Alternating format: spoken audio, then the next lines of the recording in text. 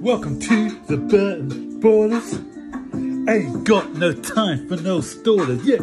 We are the risers, we're not the fallers. Our channel is growing wider and taller. Yeah, we're here to give you the news about your dear beloved Blues, yeah. So if you like this YouTube channel, like, subscribe and turn on that bell. Yeah.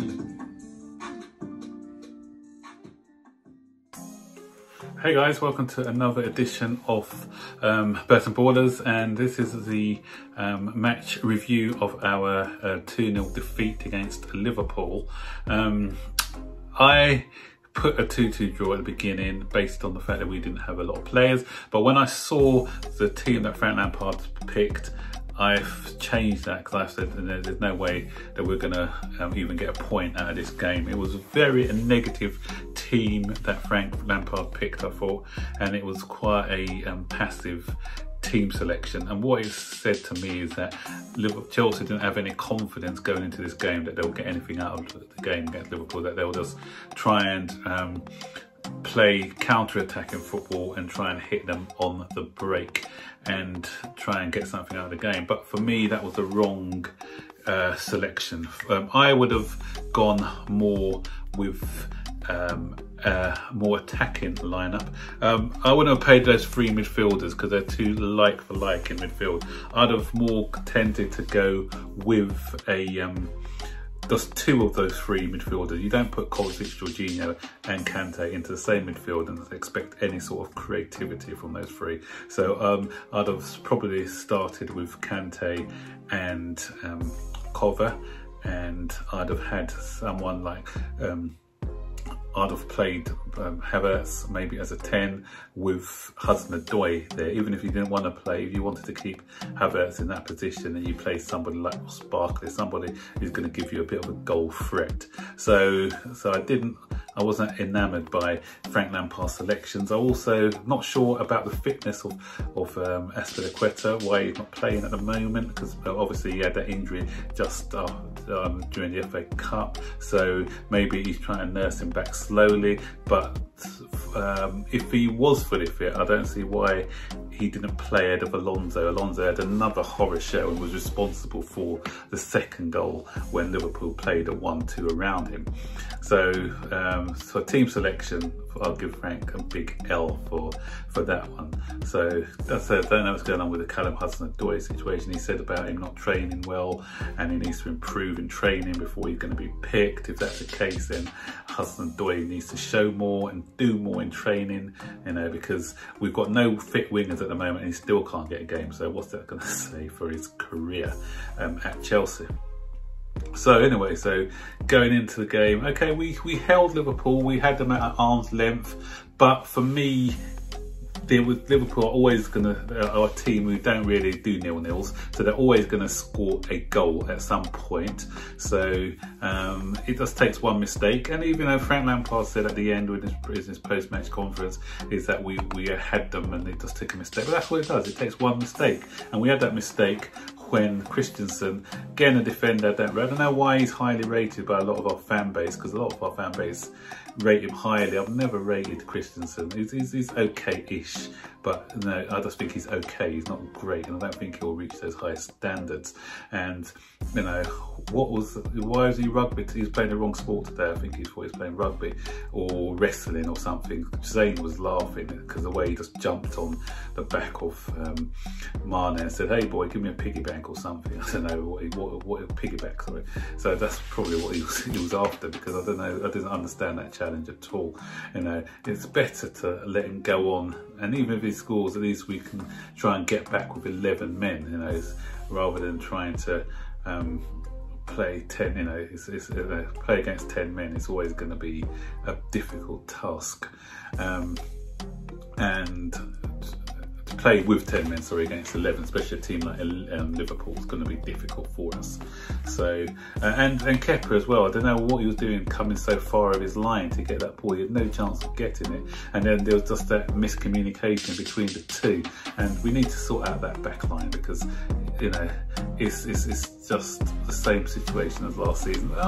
You know, although I was critical of Frank for his team selection, I'm not really critical. Some people are criticising Frank and said nothing's changed. But what you've got to realise, guys, in today's match, the only two players who were different from the last season were Werner, who was playing kind of, he can play on the left, but he's playing out of position-ish on the left, and Havertz, who's playing out of position as a false number 9. So apart from that, this is exactly the same personnel as what he had to work with last season. So guys, this isn't Frank Lampard's team yet. Once, I'm going to judge him once he gets the players that he bought in. He's made 6 transfers. The fact that we've bought in so many players means that he saw areas that needed addressing from last season.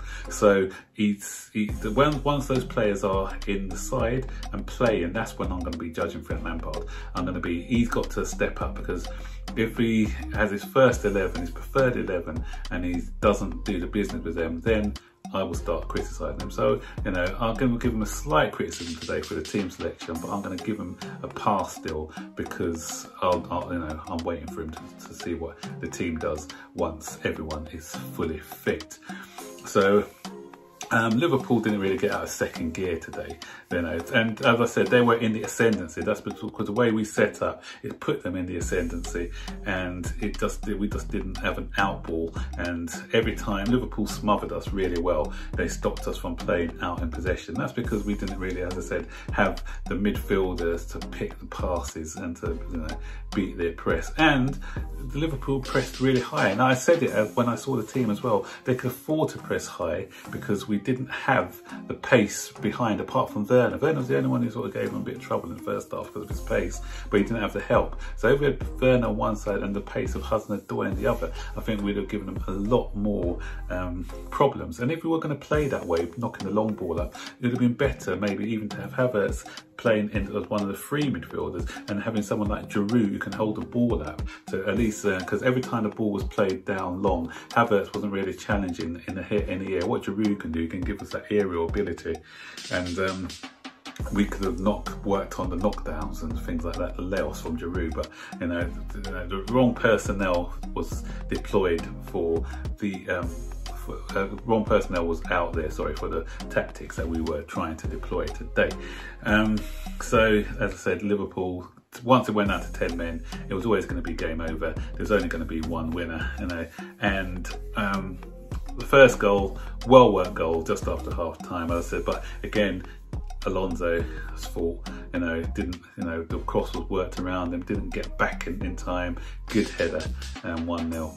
And you know, can't blame Kepa for that. Great, you know. But the second one, we can definitely blame Kepa for. I don't know what he was doing. You know, this guy, his confidence is shot. I don't like knocking players. I really don't. But Kepa, his time is up now at Chelsea. You know, I don't know who's going to buy him, because nobody's going to be wanting to take him off. Even on loan, I can't see anyone taking him off. So he's going to be a very expensive reserve team goalkeeper. Mendy's going to be confirmed probably by Monday or Tuesday.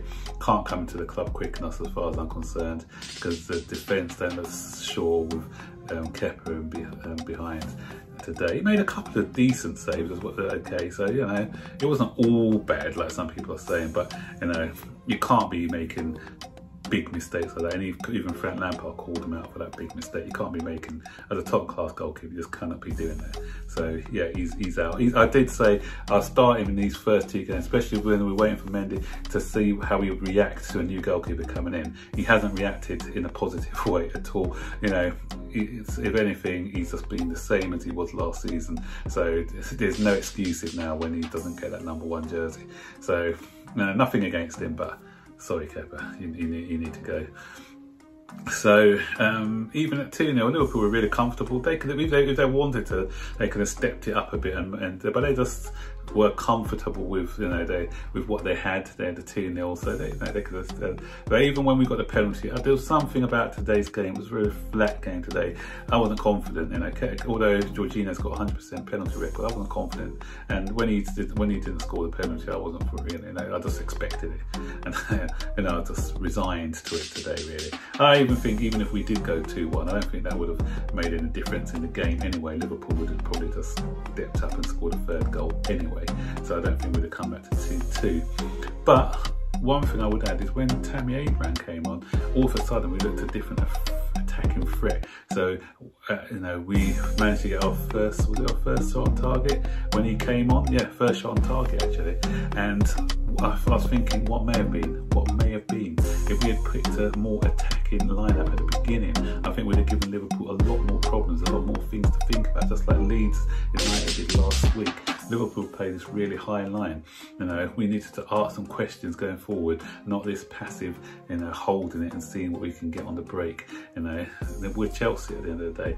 You know, last season, although we lost 3 games to Liverpool, they were very, very close and tight margins. But we took the game to Liverpool most of those occasions. So I was better. You know, Frank Lampard said he saw more takeaways this season than last. I disagree. Last season I saw a lot better. I saw us being more aggressive, more on the front foot, and we gave Liverpool a game, you know, on all 3 of those occasions.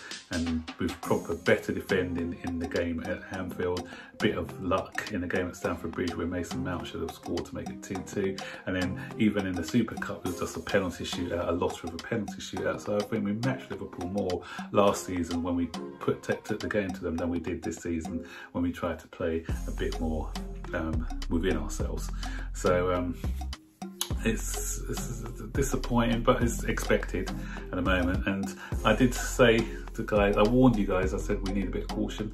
It's not going to happen straight away. A lot of people are moaning at the moment because of this. Come on, we've got to be sensible, we've got to be realistic. This is still a work in progress, yeah?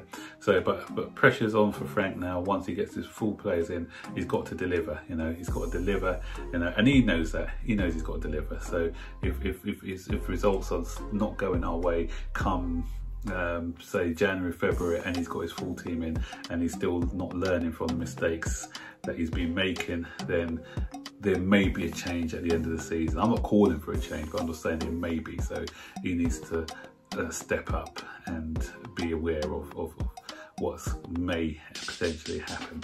But positives today, there was a few positives to take out of the game. Werner, I thought, was exceptional once again, kept trying, kept working hard, and you know, I think he should have taken the penalty. He won the penalty, should have taken it in my book. Kante always plays well against Liverpool, had another standout performance today. I thought it was good. I thought Tomori, when he came on, had a decent game. Zuma played well as well. So yes, there was a few takeouts from today's game, you know, and it's just, you say margins, but you can't keep going on about margins and everything else. So, you know, we need better luck with injuries. We need to, not sure if our physio department's doing our doctors with people just keep getting niggly injuries. I might add just before I go, you know, the fact that Pulisic is always injured. I'm not sure why he doesn't rate Hudson Odoi. I think we need to go out and get another winger as well, because you know, the fact that we have to play Mason Mount out on wide, and then last week it was Havertz wide. They're not natural wingers. We need natural wingers in the club. So I'll try and go out and get someone like a Ben Rama or something like that who can play as a winger.